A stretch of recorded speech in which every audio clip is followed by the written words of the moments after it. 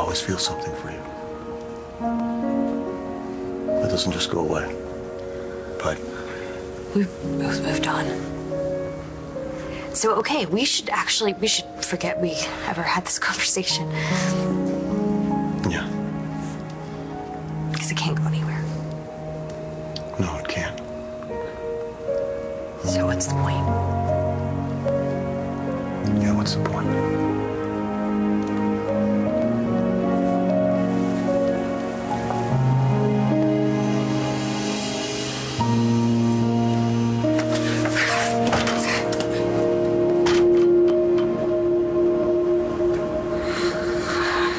Worried. Obviously, you're fine.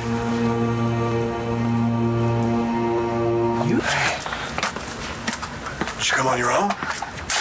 Yes. There are enough people to search for everyone. Did they find my sister? Yes. Yes, she's okay. Brody found her. Thank God. Parents are very worried about you, though, considering the state of your car. How'd you get here? I walked. I'm gonna head home. I'll tell your parents where you are, okay, Natalie? Hey. Do you have any idea what you put me through? Seeing you shot in the courtroom? Then driving off and telling me that I should stay because I'd be more helpful where I was while she's your driver? I didn't know that. I was arrested for aiding and abetting your escape.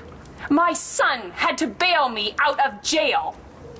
I'm sorry. You should be. Give me a chance to explain. I'm sorry you were arrested. That wasn't the plan, believe me. I thought you'd be long gone before the I was cops got defending you. there. I appreciate that. I'll fix everything when I get back. I was sitting in a cell worried to death about you. Listen to guards talk about a car chase and find out that your car got into a ravine and exploded. When I saw the wreckage, I thought you were dead. So when I saw the smoke, I was almost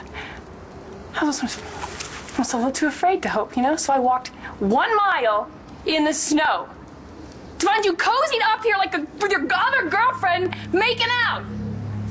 Look, it's not what it looked like. I mean, it really wasn't. I know how you must have felt walking in, but it's not what you think.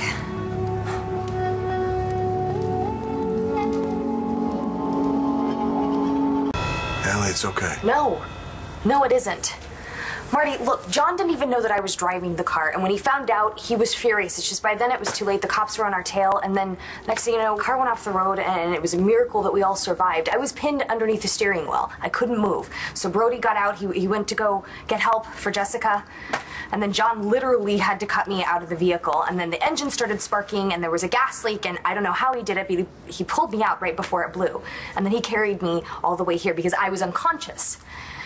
And then when he got here, he started a fire because it was freezing. He was trying to keep me awake because I had a concussion and I was delirious, and I thought he was Jared, that he'd come back to me, and or I died. I didn't care. I was so happy to see him, and then I kissed him.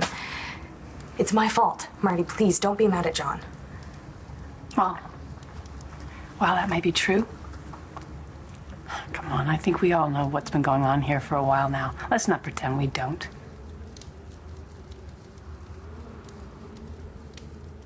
Cassie, don't make this a bigger deal than what it is.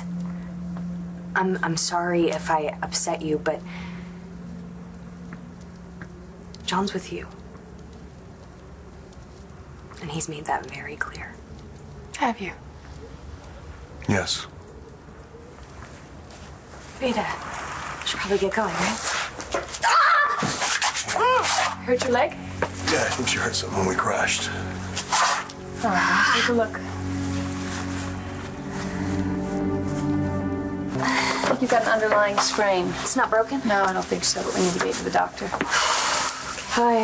My car's about a mile down the road. We can make it. All right, I'm gonna help you up. You lean on me, all right? Here. You know, you can't put any weight on it. Here, give me your other arm. Okay. Hold up the fire. It'll burn out.